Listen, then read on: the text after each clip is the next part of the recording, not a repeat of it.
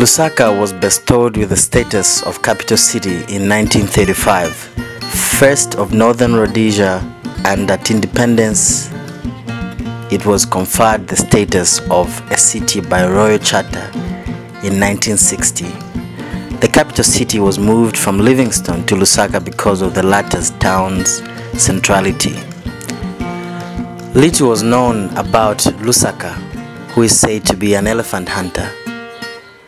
Lusaka is buried around Manda Hill, that's the name Manda, which in most Zambian languages means grave.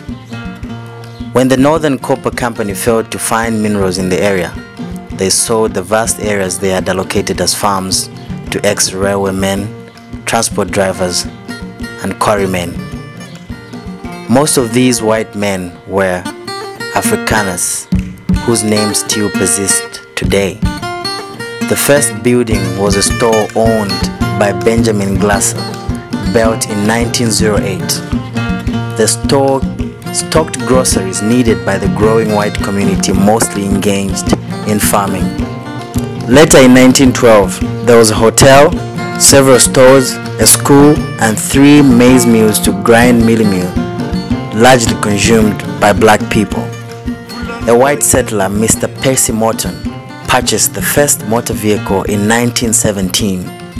Zambia, being a former British colony, with Lusaka as the capital city, has meant close links with Britain and the monarch. In 1957, Lusaka experienced the building of a new post office, railway station, police station, and the Anglican Cathedral. More radical economic changes saw the building of structures like the Mulungushi Conference Center. Though the major early commercial activity was farming, lime burning was also established by Giovanni B. Marapodi, an Italian who had been a contractor on the railway. Much prestigious development can be found in the eastern part of Lusaka along Great East Road. These include Manda Hill Shopping Center, Mulungushi International Conference Center, the National Assembly Building, and the Mulungushi Village. Other buildings of national importance include the University of Zambia.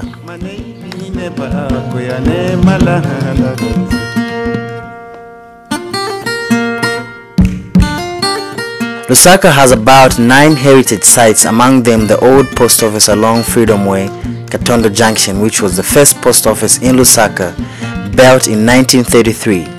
The famous Kawata Roundabouts along Bama Road are remnants of a total 500 such houses built in the late 1930s and early 1940s. They were replaced by 483 medium high-rise flats and 723 houses. The Kawata Roundabouts represent the colonial mentality of what African accommodation ought to have been. They were built in sets of 4 with 4 doors opening into the central place to reproduce the village setting in town. They have now been renamed as Kawata Cultural Association and used for residences and workshops for Zambian crafts. Other significant heritage sites include the Ali Mame Cemetery in Rhodes Park on Lagos Road. The cemetery, named in honor of Dr. Ali Mame, a British South African company's medical officer who worked in Rhodesia in 1908, has names dating back to 1922. Marapodi House along Didan Kimati Road near the Intercity bus terminus is included among Lusaka's heritage sites.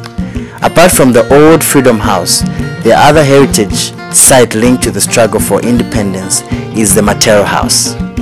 To commemorate the development of Lusaka that started as a one-horse town to a bustling city, a group of Lusaka residents who are aware of Lusaka turning 100 years has formed itself into an organization called Lusaka 100 Years.